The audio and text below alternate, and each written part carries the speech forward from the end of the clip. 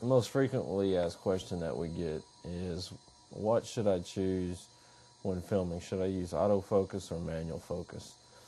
And one of the things, as you can tell right here, we've got it set in autofocus just to show you exactly what 9 times out of 10 ends up happening. And usually the autofocus will focus on the very first thing it sees, which in this case was the netting.